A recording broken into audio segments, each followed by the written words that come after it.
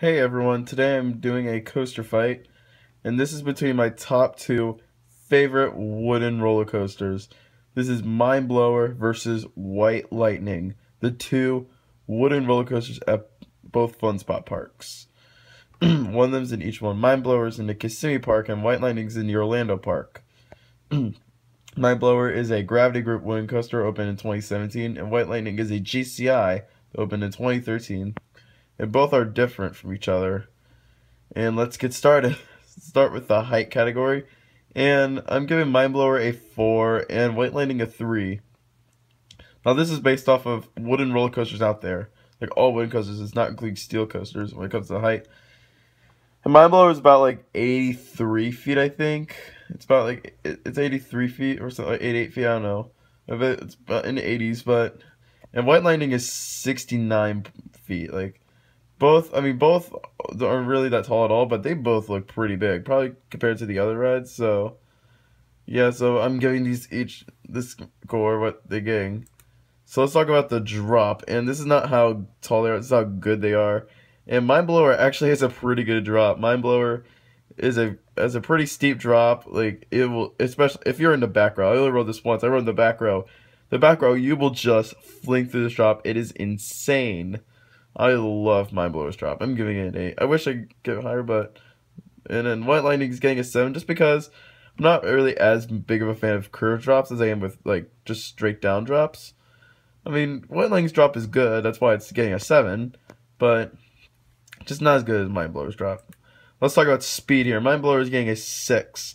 And White Lightning is getting a 5. White Lightning goes about, like, 44 miles per hour. That's all it does. Is, like, 44 miles per hour. Well, I mean, it's a family coaster, so that's totally explanatory.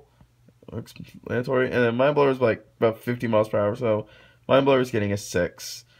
This is based off of like compared to the average of the fastest wooden coaster out there, which is Lightning Rod at Dollywood. So yeah, this is the score. So let's move on to the next category, which is smoothness. This might sound very strange. I think White Lightning is rougher than Mind Blower.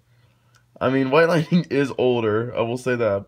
Mind Blower, I mean, it's not the smoothest ride. A lot of people, like, if you know Coaster Studios or Taylor Bybee, he reviewed Mind Blower and said this ride was actually a little, like, kind of rough. I wouldn't say it was like that. I thought it was still pretty smooth. I thought it was pretty smooth for a wooden coaster. I thought it was like, it was nice. White Lightning just, I think, is a little bit rougher for some reason. Probably because it's older. I mean, they're both smooth rides. They're not rough by any means. Mind Blower, I'm giving it 8. White Lightning's getting a 7. I mean, White Lightning's still pretty smooth. It's just, I mean, it's not perfect. But it's still just good smooth ride. Neither coaster is, like, rough by, like, really, like, incredibly rough by any means. Neither coaster is like that. So let's move on to elements. And this is, like, I'm saying... This is elements. I'm doing not like airtime or inversions because like Mind Blower has inversions, so does White Lightning. I feel like it'd just be unfair to review them like different categories. So I'm just doing elements for each coaster fight. So let's talk about elements. And Mind Blower is getting a 9 because Mind Blower has has a fantastic inversion, which is that 0G roll. That 0G roll is pretty cool in my opinion. I really love that element. And the overbank curves are really nice. The airtime is crazy. That has some pretty crazy, like, legit ejector airtime you're getting. And then White Lightning also has some pretty good elements too. White Lightning has, like, the 90-degree bank curve. Is some great airtime, that curve drop. And I'm guessing, I'm not sure if this has, like, that trick track double up. I don't know how that's such a meme right now. But yeah, I'm not sure if I don't know if it has that trick track double up. I mean, it might, but I don't know. If I could guess, I don't know. I need to ride Mystic Timbers. But yeah, I wonder if it has that trick track double up. I mean, I could technically say I don't know. Let's move on to the next category, shall we? Is intensity. Yay! How intense are these rides? I'm giving them both 8s. Surprisingly, these rides are both pretty intense. Mind Blower. I'm expecting it to be pretty intense because this is a thrilling roller coaster. Mind Blower is intense. Like, it is a pretty forceful, pretty intense ride. I mean, the thing why it's so, gets this high scores because how crazy it goes through. Like, it goes through the layout so fast. It is bizarre. Like, a lot of these wooden coasters really feel faster than they actually are. And it's so compact. That's why it's getting an 8. And White Lightning's the same story. White Lightning's a family coaster, but trust me, this ride is pretty intense. I am not kidding. So White Lightning is also just as forceful as Mind Blower. Mind Blower might be a little more intense because White Lightning's more intense. Probably because White Lightning's more of a family coaster, but both these rides, they're pretty intense. And yeah, because they're both compact. And yeah, let's move on to the next category, which is duration. How long are these rides? And these rides are honestly not long. I'd say they're about equal. I'm not sure exactly how long they are, but from what I can count, they're probably about equal. So I'm giving both a 4. Let's talk about theming next, and neither coaster really has any theming at all. Mind Blower might have a slight theme. It's like a slight theme to explosives, I guess. I don't know. And White Lightning is basically themed to nothing.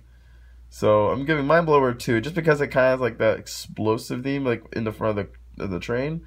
And White Lightning basically has nothing, so I'm giving White Lightning a 1. Next up we have the restraints category. And both coasters have very comfortable restraints. Mind Blower has like that train with like the really big like lap bars, which are really nice. I know there's seatbelts on, however, I don't think I even wore a seatbelt on Mind Blower, which is funny. And a White Lightning, oh boy, they have those Millennium Flyer trains, and I love Millennium Flyers so much. They make you feel like you're going faster than you actually are.